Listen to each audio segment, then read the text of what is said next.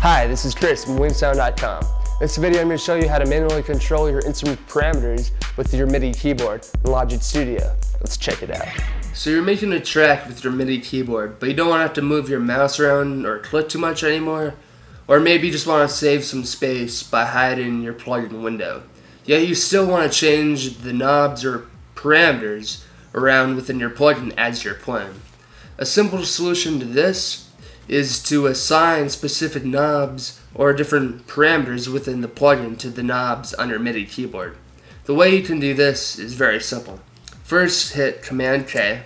This window should pop up immediately. Hit Learn Mode. Alright, so say I want to assign strength to one of my knobs. Simply click it, move it a sec. Now, just turn the knob you want to assign it to, and this should pop up, Assignment Learned. And now that knob that you turned is now assigned to the strength. Say I want to do the same thing with the cutoff. Just move it around a bit. Now move the knob you want to assign it to. Once again, Assignment Learned. Say that that's all I want to use. I'm done with all of that. Now, get this window back open. Click Learn Mode to close it out. And now, with the knobs on your MIDI keyboard, you can change that.